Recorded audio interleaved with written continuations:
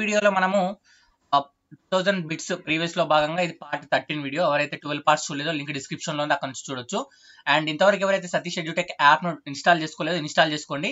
So next మీకు few days లోనే notifications కూడా నేను ఆన్ చేస్తున్నాను. సో నోటిఫికేషన్ ద్వారా మీకు ప్రతిరోజు మార్నింగ్ ఒక కరెంట్ అఫైర్ టెస్ట్ రావడం జరుగుతుంది, ఎడ్యుకేషన్ పేపర్ రావడం జరుగుతుంది, జనరల్ నాలెడ్జ్ సంబంధించినటువంటి డైలీ టెస్ట్ రావడం జరుగుతుంది.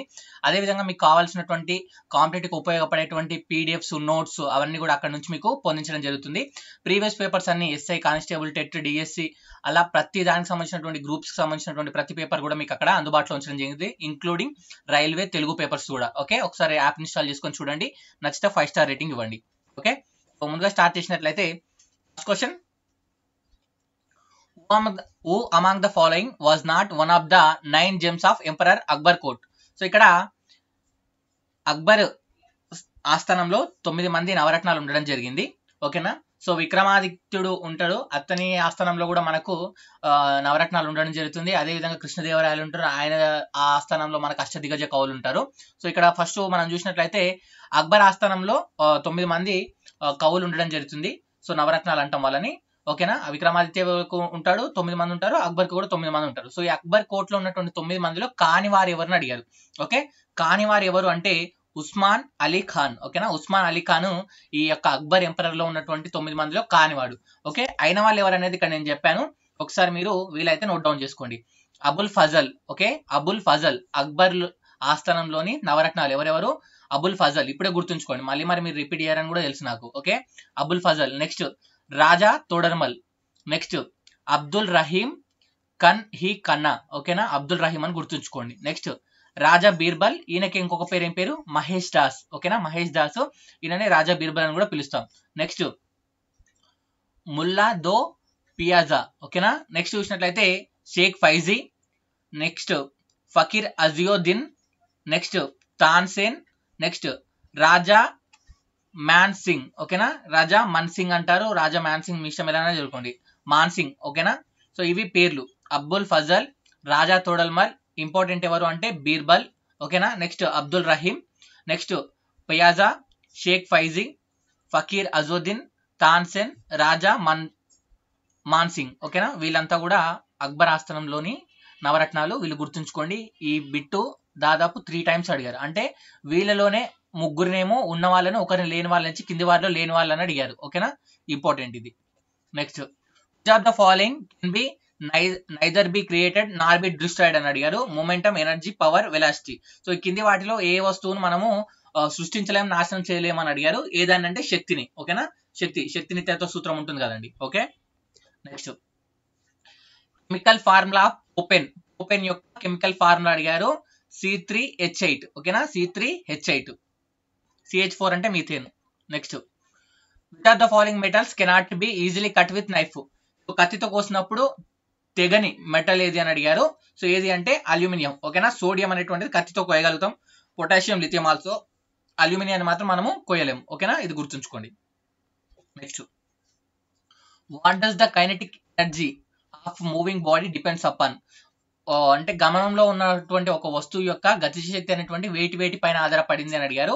సో గతిశక్తి ఫార్ములా ఏంటి? Half mv². సో ఇక్కడ దేనిపైన ఆధారపడుతుంది? ద్రవ్యరాశి మరియు వేగం, మాస్ అండ్ వెలాసిటీ పైన ఈ యొక్క కైనెటిక్ ఎనర్జీ, గతిజ శక్తి అనేటువంటిది ఆధారపడి ఉంటుంది. దీనిపైన ప్రాబ్లం ఏ విధంగా అడిగారు ప్రీవియస్ వీడియో చూసిన వాళ్ళకి తెలుస్తుంది. Next what will be the distance of a wire across which when 2 volts potential difference is applied 1 ampere current flows through the wire? So ఒక వైర్ నుంచి ఏమైతుందంటే 2 volts పొటెన్షియల్ డిఫరెన్స్ ఉన్నటువంటి current ప్రవహిస్తుందంట. అయితే దాని గుండా వెళ్ళేటువంటి రెసిస్టెన్స్, దీనికి సంబంధించినటువంటి ఒక వైర్ కి సంబంధించినటువంటి రెసిస్టెన్స్ V=IR అనేటువంటిది మనకు ఓం నియమం ఉండడం జరుగుతుంది. సో ఈ ఓం నియమం ప్రకారము మనం చూసినట్లయితే మనకి ఏం కావాలి? R అంటే రెసిస్టెంట్, I అంటే మనకు కరెంటు, V అంటే వోల్టేజ్. ఓకేనా, R=V/I. ఓకేనా, R=V అంటే వోల్టేజ్ ఎంత ఇచ్చాడు? 2 వోల్ట్లు ఇవ్వడం జరిగింది. I ఎంత కరెంట్ ఎంత ఫ్లో అవుతుంది? 1 ఆంపియర్. ఓకేనా, సో ఇక్కడ R=2 రావడం జరుగుతుంది. కాబట్టి దీని యొక్క రెసిస్టెన్స్ ఎంత? ఈ వైర్ యొక్క రెసిస్టెన్స్ ఎంత? 2 ohms. V=IR అనేటువంటి ఫార్ములా గుర్తుంచుకోండి. ఇక్కడ R అంటే రెసిస్టెన్స్ అంటే నిరోధము, R అంటే కరెంటు, I అంటే కరెంటు, V అంటే వోల్టేజ్. ఓకేనా, వోల్టేజ్ లేదా potential difference. Next in 2016 Hindi film is based on the real life the famous Phogat వెస్లింగ్ family. So ఇక్కడ ఫోగట్ ఫ్యామిలీ పైన వచ్చినటువంటి మూవీ ఏదని అడిగారు. సో దంగల్. ఓకేనా, దంగల్ అనేటువంటిది ఫోగట్ ఫ్యామిలీ పైన రావడం జరిగింది. సో ఇక్కడ మేరీ కోమ్ పైన అయితే మేరీ కోమ్ అని సినిమా రావడం జరిగింది. క్రికెటర్స్ లో చూసినట్లయితే స్పోర్ట్స్ లో బాగ్ మిల్కా బాగ్, so Milkha Singh famous athletic, ఆయన ఇండియాకి సంబంధించినటువంటి, ఆయన పైన బాగ్ మిల్కా బాగ్ రావడం జరిగింది. నెక్స్ట్ ధోని పైన ద అన్టోల్డ్ స్టోరీ అని రావడం జరిగింది. MS Dhoni the untold story అని చెప్పేసి ఒక సినిమా రావడం జరిగింది. సో ఇవి ఫేమస్ స్పోర్ట్స్ పర్సన్ పైన ఉన్నటువంటి సినిమాలు. నెక్స్ట్ దిన్ ఈ ఇలాహి అనేటువంటి దాన్ని స్థాపించిన వాళ్ళు ఎవరిని అడిగారు? సో అక్బర్. ఓకేనా, అక్బర్ కి సంబంధించినటువంటి ప్రశ్న ఇది అడిగారు. ఇంతకుముందు కూడా మీరు చూసారు, అక్బర్ ఆస్థానంలో వాళ్ళ గురించి అడిగారు. నెక్స్ట్ ఇక్కడ దీంట్లో ఆల్మోస్ట్ ఇక్కడ నేను చెప్పినవన్నీ కూడా ఎగ్జామ్ లో అడిగిన బిట్సే. అంటే ఇక్కడ నేను చూపిస్తున్న ఇవన్నీ కూడా నేను ఎస్సీఆర్టీ బుక్స్ నుంచి తీసుకున్నాను. మీకు యాప్ లో కూడా ఎస్సీఆర్టీ బుక్స్ డౌన్లోడ్ ఇచ్చానని కూడా చెప్పాను. సరే, డౌన్లోడ్ చేసుకునే వాళ్ళు ఉంటే అక్కడ నుంచి డౌన్లోడ్ చేసుకోండి. ఇక్కడ చెప్తున్న ప్రతిదీ ఇంపార్టెంట్, ఎందుకంటే ప్రతిదీ 2 times అడిగారు. ఒకటి ఎన్టీపీసీ లో అయ్యింది, గ్రూప్ డి లో అయ్యింది, ఏఎల్పి. సో ఈ విధంగా రిపీట్ అవుతున్నాయి. దీంట్లో ఇంపార్టెంట్ ఏంటంటే గెలీనా. ఓకేనా, గెలీనా ఫార్ములాను మనకు ఎన్టీపీసీ, గ్రూప్ డి అండ్ అదే విధంగా మనకు ఏఎల్పి పేపర్ లో కూడా అడగడం జరిగింది. సో గెలీనా అంటే పిబిఎస్. సో బాక్సైట్ ఫార్ములా చూసినట్లయితే Al2O3 2H2O. ఈ దీంట్లో ఎగ్జామ్ లో ఏమడిగాడంటే బాక్సైట్ యొక్క అణువులో మనకి ఎన్ని నీటి అణువులు ఉంటాయని అడిగారు. ఓకేనా, సో బాక్సైట్ లో ఎన్ని నీటి అణువులు ఉంటాయి? 2 నీటి అణువులు ఉంటాయి. అదే విధంగా ఎప్సమ్ లవణంలో ఎన్ని నీటి అణువులు ఉంటాయని అడిగారు. ఎప్సమ్ లవణంలో 7 నీటి అణువులు ఉంటాయి. కార్నలైట్ లో మనకు ఎన్ని నీటి అణువులు ఉంటాయని అడిగాడు. 6 నీటి అణువులు ఉంటాయి. జిప్సమ్ లో ఎన్ని నీటి అణువులు ఉంటాయని అడిగారు. సో 2 నీటి అణువులు అనేవి ఉండడం జరుగుతుంది. ఇవి చాలా చాలా important. Okay, bauxite formula Al2O3 2H2O. Copper iron pyrites CeFeS2 చాలా చాలా ఇంపార్టెంట్ ఇది. ఓకేనా, నెక్స్ట్ జింక్ బ్లెండ్ అంటే ZnS, మ్యాగ్నసైట్ అంటే MgCO3, ఎప్సమ్ లవణం అంటే MgSO4 7H2O. ఓకేనా, హార్న్ సిల్వర్ అంటే AgCl, పైరోల్యూసైట్ అంటే MnO2. Okay, so MnO2. Manganese dioxide పైరోల్యూసైట్ అని పిలుస్తారు దాన్ని. Next haematite Fe2O3. Next zincite ZnO. ఓకేనా, కన్ఫ్యూజ్ కాకండి ZnO కి ZnS కి. జింకైట్ అంటే ZnO, జింక్ బ్లెండ్ అంటే ZnS, రాక్ సాల్ట్ అంటే NaCl సోడియం క్లోరైడ్, సిన్నాబార్ అంటే HgS చాలా చాలా ఇంపార్టెంట్. సిన్నాబార్, గెలీనా ఈ రెండు కూడా ఇంపార్టెంట్. మ్యాగ్నెటైట్ అంటే Fe3O4, గెలీనా అంటే PbS, జిప్సమ్ అంటే calcium sulphate 2H2O CaSO4 2H2O, సున్నప్రాయ్ అంటే CaCO3, కార్నలైట్ అంటే KCl MgCl2 6H2O. ఇవన్నీ కూడా ఇంపార్టెంట్. వీలైతే స్క్రీన్ షాట్ తీసుకోండి, చాలా చాలా important. Next name the Nobel gas which is the placed 3rd period and 8th group of the modern periodic table అని అడిగాడు. సో ఇక్కడ మీరు చూసినట్లయితే పీరియాడిక్ టేబుల్ ఈ విధంగా ఉండడం జరుగుతుంది, అవునా కదా. సో ఈ పీరియాడిక్ టేబుల్లో ఈ అడ్డు వరుసలనేమో మనం అంటే ఈ విధంగా ఉన్న వాటినేమో మనం ఏమంటాం? పీరియడ్స్ అని పిలవడం జరుగుతుంది. ఓకేనా, ఈ నిలువు వరుసలు మనం ఏం పిలుస్తాము? గ్రూప్స్ అని పిలుస్తాం. ఈ చివరి 18వ గ్రూప్ ని మనం ఏమని పిలవడం జరుగుతుంది? సో మనం ఏమంటాము? జడవాయువులకు సంబంధించినటువంటి గ్రూప్ అని చెప్పేసి, ఇనర్ట్ గ్యాస్ కి సంబంధించినటువంటి గ్రూప్ అని పిలవడం జరుగుతుంది. ఓకేనా, సో వీటిలో మనకి ఏమడిగాడంటే ఈ యొక్క 18వ గ్రూప్ లో ఓకే ఎన్నో పీరియడ్ అంటున్నాడు? 3వ పీరియడ్ 1 2 3. ఈ 3వ పీరియడ్ లో ఉన్నటువంటి మూలకం ఏది అని అడిగాడు. సో దాని ప్రకారం మనం చూసినట్లయితే హైడ్రోజన్, హీలియం ఉంటుంది. Helium, neon, organ. ఓకేనా, సో మన ఆర్గాన్ అనేటువంటిది రైట్ ఆన్సర్ అవ్వడం జరుగుతుంది. ఈ విధంగా కూడా క్వశ్చన్స్ అడుగుతారు.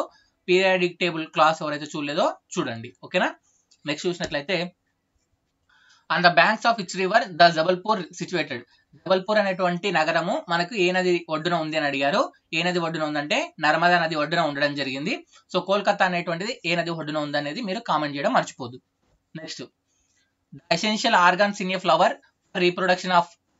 సో పూలల్లో మనకు ప్రత్యుత్పత్తికి ఉపయోగపడేటువంటి 2 భాగాలు, ముఖ్యమైన భాగాలు ఏవైనా అడిగారు. తెలుగులో అయితే కేసరాలు, అండాలు.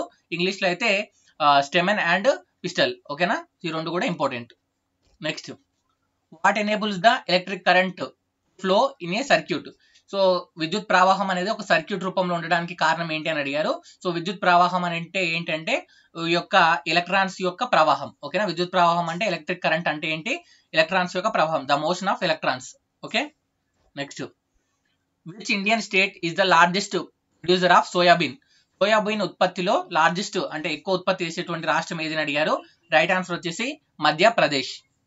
Next who is the author of the Indian English novel Sita warrior of Mithila అనేటువంటి పుస్తకాన్ని రచించిన వాళ్ళు ఎవరిని అడిగారు? Amish Tripathi. Amish Tripathi. Next iron which resembles cobalt to nickel proportion has been replaced far away from these elements. This was the limitation of Newland's octave law of octaves. ఒక Newlands అష్టక సిద్ధాంతం అని ఉండడం జరుగుతుంది. ఒకసారి యాప్లోకి వెళ్ళినా ఎక్కడి నుంచైనా సరే మీ 10th క్లాస్ బుక్స్ తీసుకొని మూలకాల వర్గీకరణ పీరియాడిక్ క్లాసిఫికేషన్ ఆఫ్ ఎలిమెంట్స్ అనే టాపిక్ ఉంటుంది. దాంట్లో చూస్తే నేను చెప్పేది మీకు అర్థమవుతుంది. ఓకేనా? సో ఒకసారి ఇది చూడండి. నెక్స్ట్, ఢిల్లీ ఐపీఎల్ టీమ్ అనేటువంటిది ఎవరికి సంబంధించినటువంటిది అని అడిగారు. ఎవరికంటే జిఎంఆర్ గ్రూప్స్ కి సంబంధించినటువంటిది. జిఎంఆర్ గ్రూప్స్ కి సంబంధించినటువంటిది. నెక్స్ట్, ఈ క్రింది వాటిలో మనకు రెన్యూవబుల్ అంటే పునరుత్పత్తి కానిది ఏది అని అడిగారు. సో పునరుత్పత్తి కానిది ఏది అంటే ఎనర్జీ ఆఫ్ ఫాజిల్స్. ఏవైతే శిథిలాల నుంచి వస్తాయో, శిలజాలు లేదా శిథిలాల నుంచి వచ్చేటువంటి ఏవైతే ఉన్నాయో అవి మనకు రెన్యూవబుల్ కాదనమాట. ఓకే, సో మిగతా సోలార్ ఎనర్జీ కానీ, జియోథర్మల్ ఎనర్జీ కానీ, విండ్ ఎనర్జీ కానీ ఇవన్నీ కూడా మనకు మళ్ళీ యూజ్ చేసుకోవడానికి అవకాశం ఉంటుంది. ఇవి మళ్ళీ జనరేట్ అవ్వడం జరుగుతుంది సహజంగా. Next, universal constant of gravitation యొక్క వాల్యూ ఎంత అని అడిగారు. Capital G value 6.67 × 10⁻⁻11 Newton metre square, Newton metre KG per -2 అని ఇచ్చారు. ఇది మనకు రైట్ ఆన్సర్. ఓకేనా? సో ఇది గుర్తుంచుకోండి, ఇంతకుముందు వీడియోలో కూడా చెప్పాను. నెక్స్ట్, ఇక్కడ 2 లెక్కలు చెప్తున్నాను, చాలా ఇంపార్టెంట్. ఇవి దాదాపు ఆల్మోస్ట్ 10 times రిపీట్ అయ్యాయి. ఎందుకు 10 times అంటారంటే జస్ట్ నెంబర్స్ మాత్రమే మార్చాడు. నెంబర్స్ మార్చి సేమ్ ఇదే. సో ఇక్కడ శ్రేణిలో నిరోధాలను కలిపినప్పుడు ఫలిత నిరోధానికి ఫార్ములా ఏంటి? R = R1 + R2 + R3. Okay, నిరోధాలను సమాంతరంగా కలిపినప్పుడు ఫలిత నిరోధానికి సూత్రం ఏంటి? 1/R = 1/R1 + 1/R2. ఈ విలువ ఈ రెండు గుర్తుంటే సరిపోతుంది. శ్రేణిలో అయితేనేమో R1 + R2 + R3, సమాంతరంగా అయినప్పుడు 1/R1 + 1/R2. ఈ రెండు ఫార్ములాలు గుర్తుంచుకోండి, ఇంకా వేరే అవసరం లేదు. ఓకే, సో ఇక్కడ చూసినట్లయితే ఏమడుగుతుందంటే R1 ఓం, 4 ohms, 8 ohms అనేటువంటి 3 నిరోధాలు ఉన్నాయంట. వీటి యొక్క ఫలిత నిరోధం ఇచ్చిండు ఆల్రెడీ. ఈ ఫలిత నిరోధం ఇచ్చేసిండు 20 ohms అని. అయితే R1 విలువ ఎంత? సో ఫలిత నిరోధం 20 ఇవ్వడం జరిగింది. R1 మనకు తెలియదు. ఇక్కడ 4, ఇక్కడ 8. ఇది ఏ శ్రేణి, ఇక్కడ కలిపాడు, ఏ విధంగా కలిపాడు? శ్రేణిలో కలిపాడు. శ్రేణిలో కలిపాడు కాబట్టి మనము R = R1 + R2 + R3 అనేటువంటి ఫార్ములా వాడుతున్నాం. అదే ఇక్కడ శ్రేణి కాకుండా సమాంతరం అని ఉంది అనుకోండి, అప్పుడు ఏం వాడాలి? 1/R = 1/R1 + 1/R2 + 1/R3 అనేటువంటి ఫార్ములాను మనం వాడాల్సి ఉంటుంది. సో శ్రేణి అన్నాడు కాబట్టి ఆ వాల్యూని ప్రతిక్షేపిస్తే R = 8 ohms రావడం జరుగుతుంది. నెక్స్ట్, సమాంతరంగా కలిపినప్పుడు ఏమన్నాడు? సేమ్ ఇదే ఫార్ములా.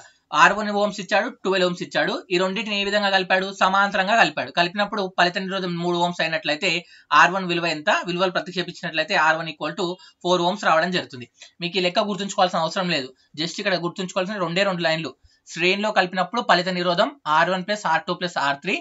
అదే సమాంతరంగా కలిపినప్పుడు, ప్యారలల్ గా కలిపినప్పుడు మనకు నిరోధం వచ్చేసి R1 + R2, 1/R1 + 1/R2. ఈ రెండు ఫార్ములాస్ గుర్తుంచుకుంటే చాలు, ఒక మార్క్ మీకు వచ్చినట్టు, ఒకవేళ ఈ ప్రాబ్లం పీట వచ్చినట్లయితే. ఓకే, నెక్స్ట్ ఫ్రెండ్స్, ఇది వీడియో నచ్చిందని అనుకుంటున్నాను. వీడియో నచ్చినట్లయితే ఛానల్ సబ్స్క్రైబ్ చేసుకోండి. విలువైన సలహాలు, సూచనలు కామెంట్ బాక్స్ లో ఇవ్వడం మర్చిపోద్దు.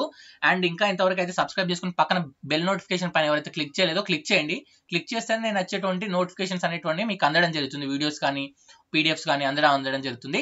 సో ప్రతిరోజు ఎగ్జామ్ కండక్ట్ చేస్తున్నాను నేను కమ్యూనిటీ ద్వారా. సో అక్కడ నుంచి మీరు చాలా మంది ఎగ్జామ్ రాయట్లేదు. వాళ్ళు ఎవరైతే ఎగ్జామ్ మిస్ అయిపోతున్నారో మీకు యాప్ ద్వారా ఆల్మోస్ట్ 200+ ఎగ్జామ్స్ నేను అక్కడ అందుబాటులో ఉంచడం జరిగింది. అక్కడ నుంచి రాయొచ్చు.